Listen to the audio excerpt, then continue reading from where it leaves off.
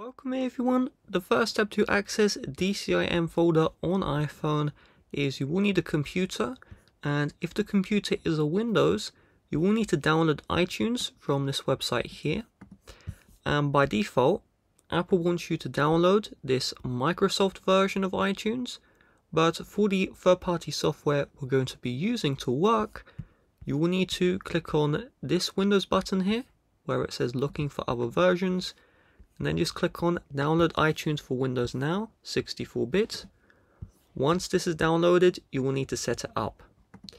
If you have a Mac computer, you don't need to set up iTunes. We then need to download iExplorer. This is a free application.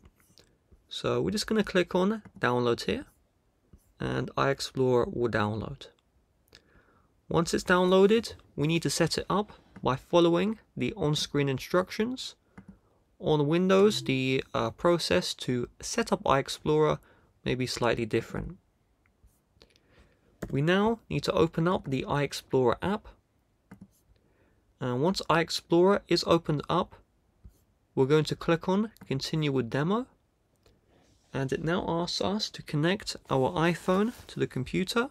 If nothing is happening after your device is connected, take your iPhone to the home screen, so unlock the iPhone, and there should be a trust message. And if there is a trust message, just tap on trust. And let's see, nothing is showing up still.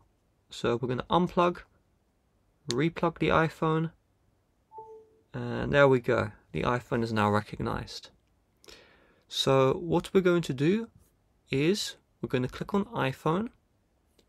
We are then going to click on Media, and then we see the DCIM folder right here.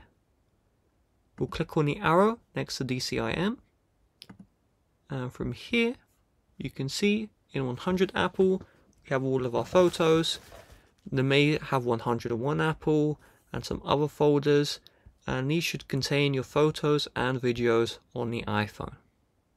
To export them, right click the folder, click on Export to Folder, and then just find a folder that you want to export to, and then export. So let's have a look. If I go to my desktop, and I find that folder, there we go. You can see here the 100 Apple, and these are the photos, and they have been successfully exported from my iPhone, and it's going to be the full quality. With that being said, if you would like to help support the channel, please do check the description. Bye bye.